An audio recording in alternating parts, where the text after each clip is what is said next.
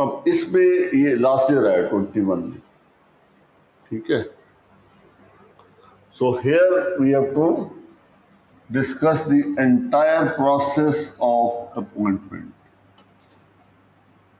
All four cases, NJAC plus constitutional articles.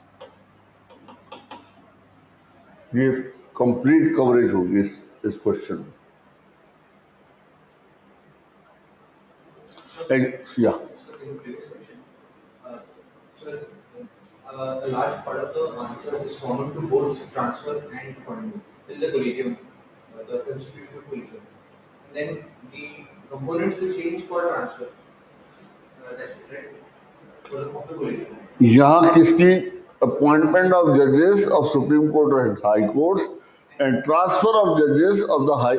If you say NJAC, collegium, they are addressing both the issues. Yes, sir. That's what I'm saying. But there is a distinction also in the composition of the collegium and transfer. We have to mention that. So my question is that can we write a common passage for the two and then? कैसे?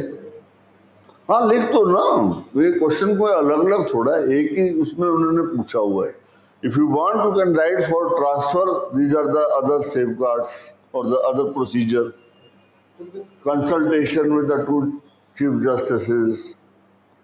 So because two different things are asked, transfer as well as appointment. So I think a distinction has to be done.